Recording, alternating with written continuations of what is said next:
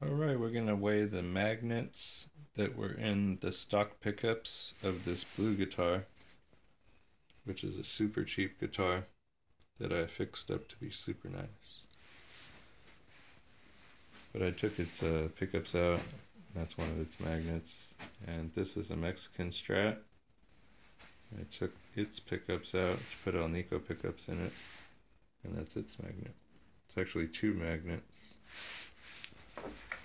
And the difference is really that the way they put the magnets on the Japanese Strats and the Mexican Strats is different. One single bar on the back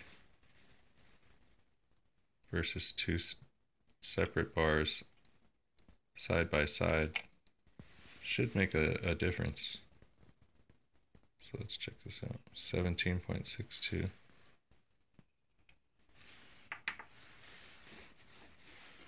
And this is the one that I like a little bit more. 15.28.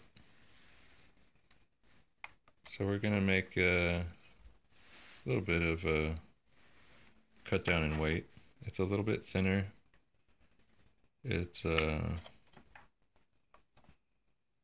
yeah, the dimension is not as wide either.